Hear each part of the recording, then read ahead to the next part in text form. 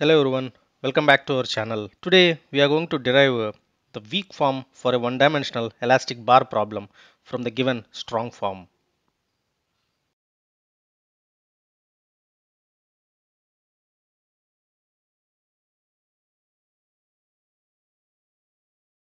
Before we dive deep into today's tutorial, I want to take a moment to thank all our subscribers for your continuous support and motivation. But at present, 77% of our viewers have not subscribed yet. We really work hard to research, write the code, and create these tutorials to make them informative and engaging and helpful for you. Your subscription is not just a number, it's a signal that our hard work is making a positive impact.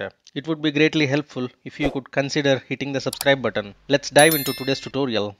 We multiply this differential equation with an arbitrary function called weight function. This function can be any function that we can come up with. The only criteria is it has to be continuous and must vanish at the essential boundary conditions. After multiplication, let us integrate the expression over the entire domain, that is from 0 to L. The highest order derivative in this equation is second order, and its approximation requires a smooth trial functions. Such smooth trial functions are difficult to construct, especially in second and third dimensions. Furthermore, the resulting stiffness matrix would not be symmetric because the first integral is not symmetric in W and U.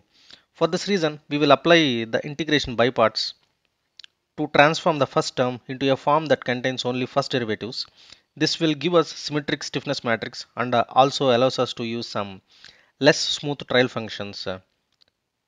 Let's substitute the limits 0 and L and rearrange the terms. This will give us the final weak form.